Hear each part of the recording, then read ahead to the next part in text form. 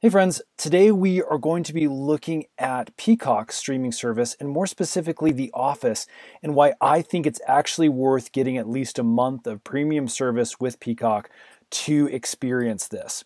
Let's walk through it right now.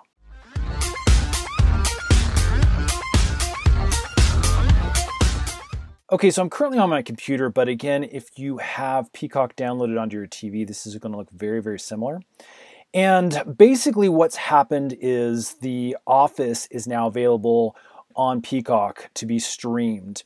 Now, this used to be on Netflix and it went away January 1st, 2021.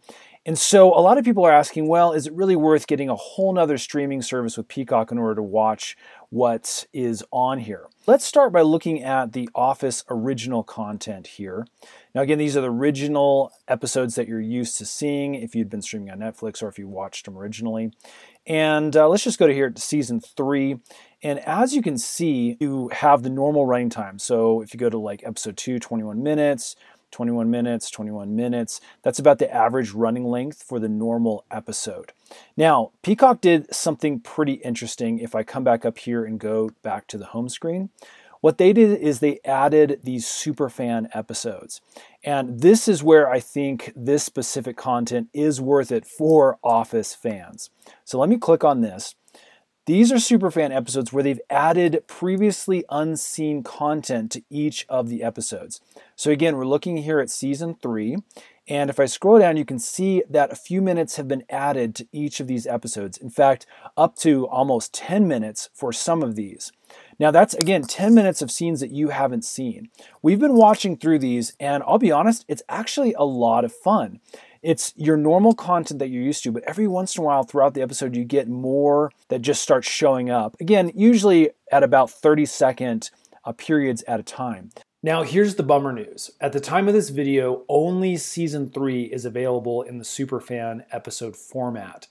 So from what we've heard, other seasons are supposed to be added, and I think they're doing that as a marketing method to make more money, keep people holding on to their subscriptions longer. Again, Peacock knows this is why people are coming, is for The Office.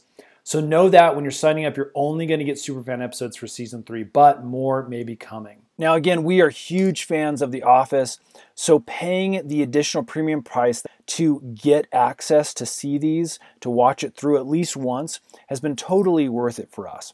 Now, once we get through this, which will probably take us, a good 2 months, you can see that's about $20 worth of subscription, then we may end up canceling. So there you go. That is the biggest addition that you're going to get with The Office. I think it's worth it as a huge Office fan. Decide for yourself. If this has helped, hit that thumbs up button for us. Lets us know that we are making helpful content. And you also might want to subscribe because we have got a bunch more tutorials that are coming up really, really soon. Thanks so much for watching.